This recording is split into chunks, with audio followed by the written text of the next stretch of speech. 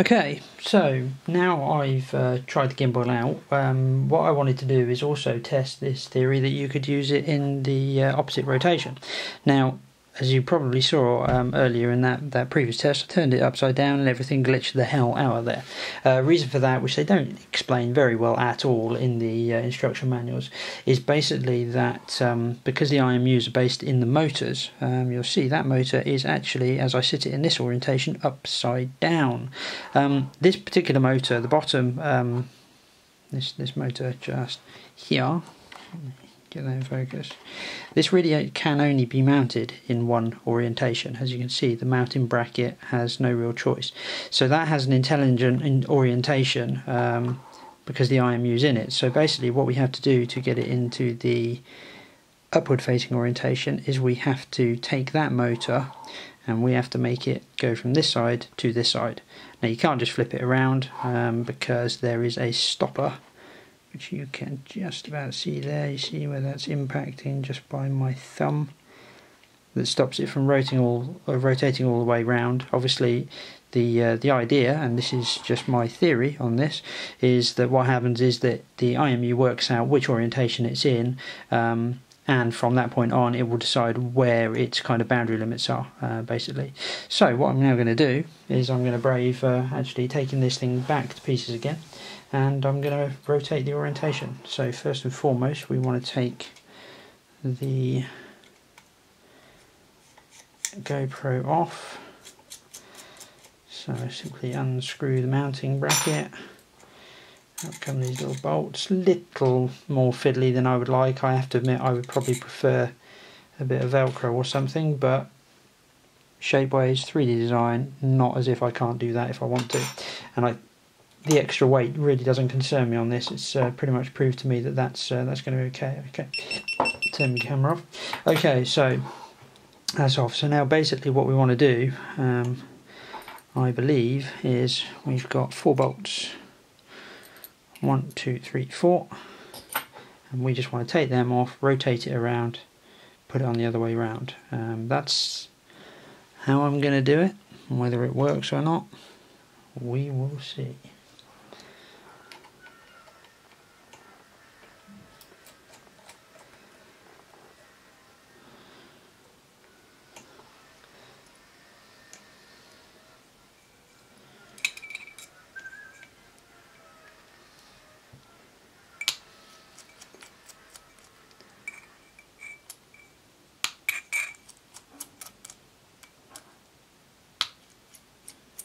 Now, we definitely don't want to drop those bolts into the motor, because that will be a real tricky thing to get out of there. Okay, so now what we're going to do is we're going to rotate it around. He says with confidence. So we want it to be this way round.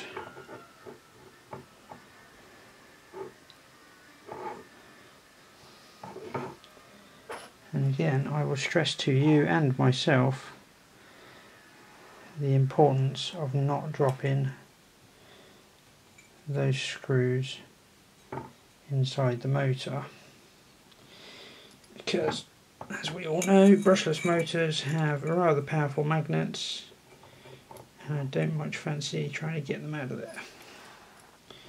Okay, so a little fiddly.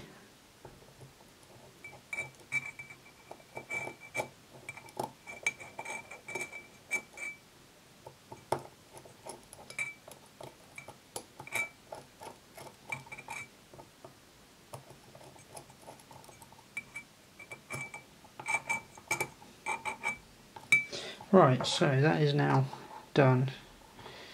So we'll flop that around there. So as you can see, that is now on that side. So next we will put GoPro back on.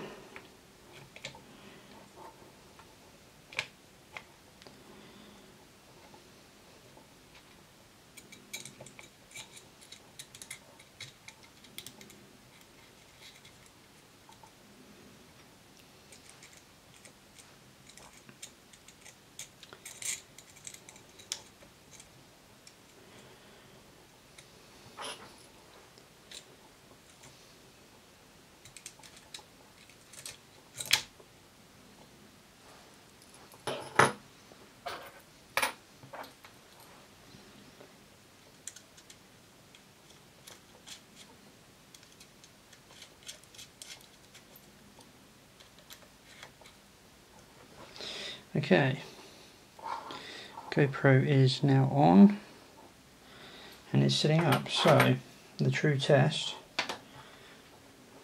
will be when I plug it in here. Fingers crossed, everyone. What's the worst that can happen?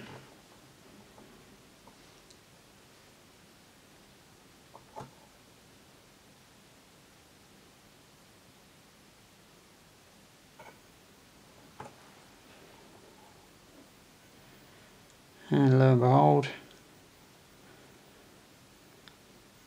the worst that can happen is the best that can happen. So we now have an upside down inverted gimbal. They've got a couple of things. If you look at the Feiyu tech, that's Feiyutech.